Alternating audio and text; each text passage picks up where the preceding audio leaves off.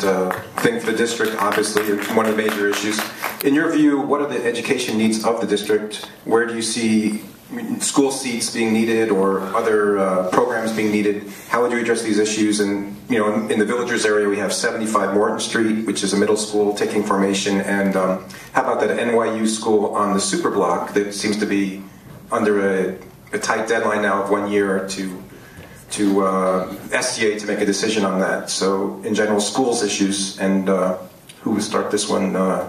Is it, where are we at? Corey. Can you repeat the question again? Just to be in the brief version, what are the education needs of the school, of the district? And do you have any thoughts on 75 Morton Street and the NYU school on the superblocks specifically?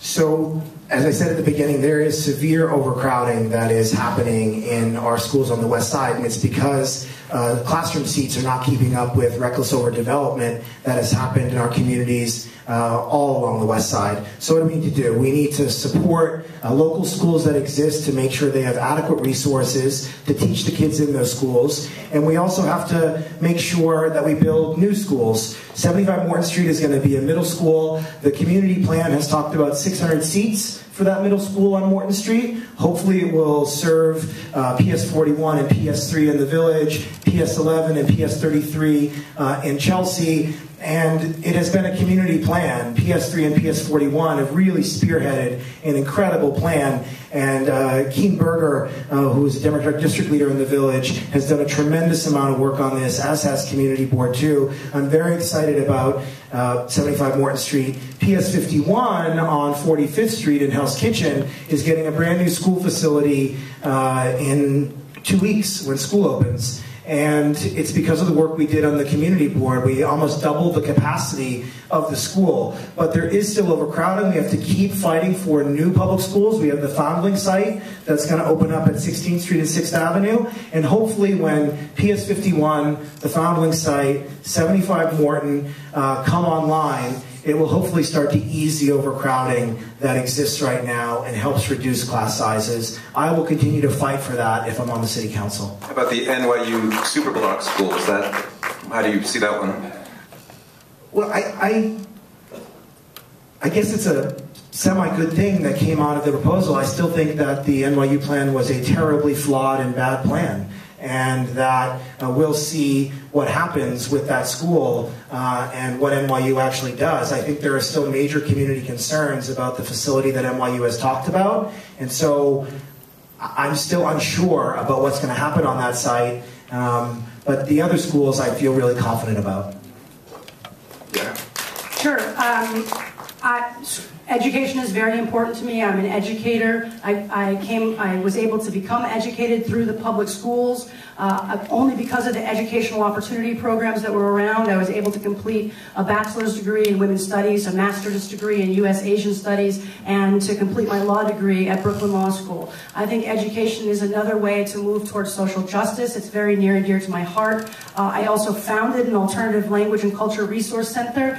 Based on that, I was invited to teach as an adjunct professor at NYU, where I taught a graduate course to prepare teachers to teach in the New York City public school systems English as a second language. And I think that we really need, of course, the issue of overcrowding is very serious for our community, and the problems that happen with overdevelopment impact us on every level, education being one of them. It's great to see the Morton School.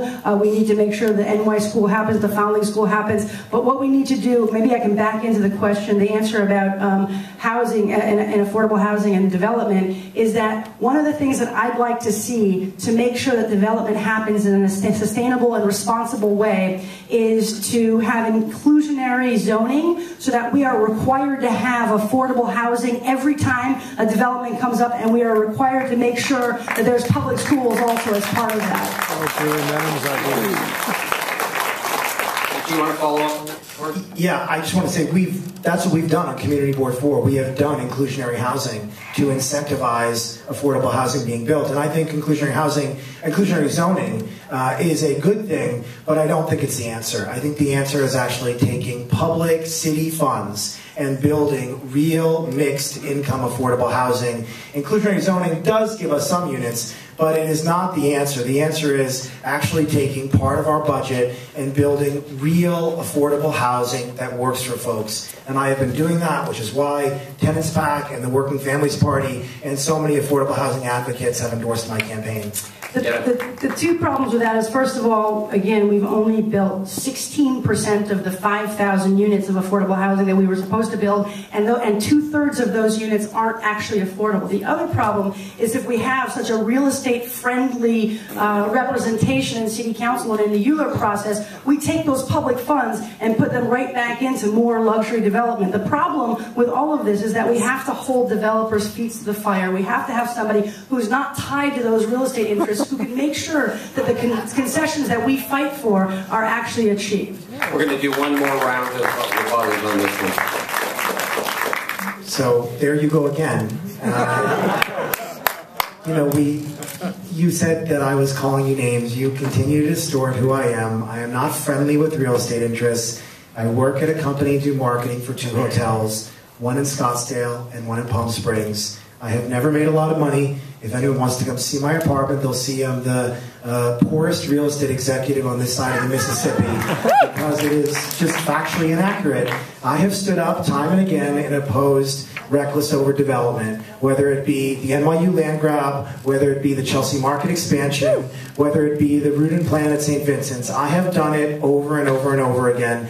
I don't think that that shows friendliness to developers. I think that shows standing up and speaking out when you feel like something is not right for the community. I will continue to do that. And again, I think it's important to accurately describe who we are and what we do. I have been a working class guy my entire life. I have never made a lot of money. I don't complain when I say that, but I am proud of my working class roots and where I come from. I am proud of the fact that I am the son of, my mom was my lunch lady and works in a homeless shelter, and my dad was a Pepsi truck driver. I get to finish and then you can rebut. Yes, yes, you do. So I'm proud of that. I have fought for the community, and you know, Jerry Nadler wouldn't support a real estate executive. Tenants PAC wouldn't support a real estate executive. The Working Families Party wouldn't support a real estate executive. So you can continue to say it, but it's just factually inaccurate and divorced from reality.